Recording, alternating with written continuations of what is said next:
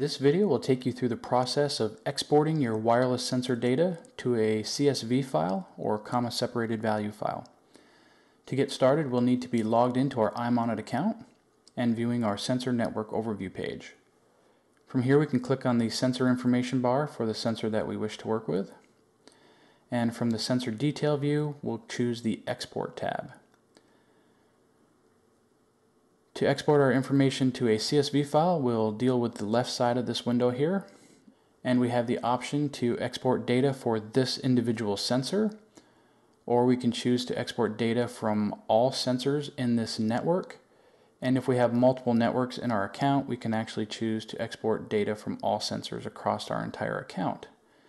So we can go ahead and choose which one we want to do here. I'll go ahead and choose to export data from all sensors in my network.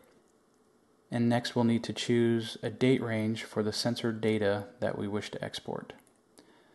I'm going to go ahead and choose the last 30 days. At this point I'm ready to export my data, so I'll click Export Data.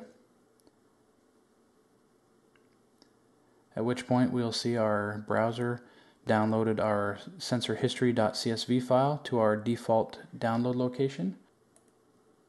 We can now access that information by opening our download location and double clicking on that CSV file. It'll open up in your default spreadsheet program. Now we have the ability to view our sensor data and generate our own custom reports. To view more video support files, go to www.monnit.com/support.